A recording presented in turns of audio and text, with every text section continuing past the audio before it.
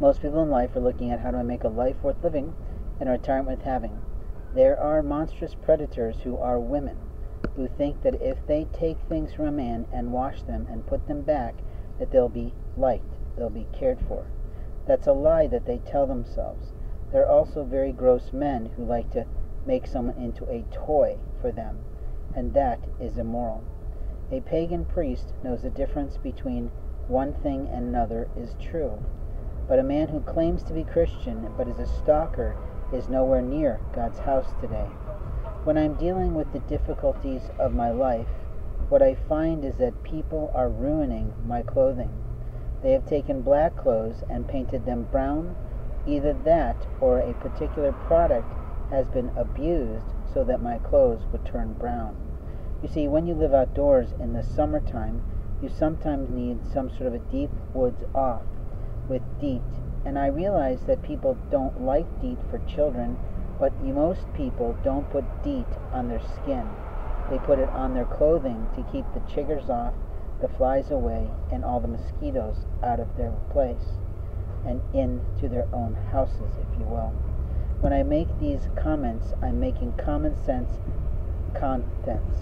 And common sense contents makes you go, yep, that's true, and nope, I don't agree with that, or yeah, I believe that, and you go through it like that. The liars of America like to lie. And a liar of an American continent says, I have the right to put my hands in your bags, who is a stranger to me in every way, take your clothing and cut off a zipper, or cut holes in the pockets, or take it and wash it inappropriately so that it shrinks. The liars of America, who are stupid and foolish, do not pay attention to material handling tags. Someone's fashion belongs singly and solely to the individual.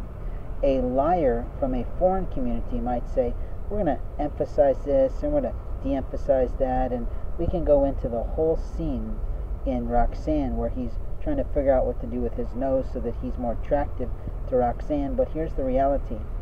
Only a gentle girl in that shop named Sandy knew what he was asking and why, and knew how to handle it with some nervousness and some comedy that really flew back then. But what I can tell you today is that the liars of American continents are playing into our people that don't have a clue about life. And when I see that, you can see the absolute disparity of that relationship. Now, when I talk about people modifying clothes to make them smaller on someone, or so they can make them smaller so that they will not fit as well, we have a real problem. It is a form of abuse. It is along the lines of sexual harassment, because clothing mark our bodies. Clothing protect our bodies, and clothing, they often say, make the man. Any person who thinks they're going to take someone with any form of special needs or any unique condition or any sexuality and ruin their clothing is producing a monstrous hate crime. Your relationship with someone does not allow you to take any action without any individual's permission.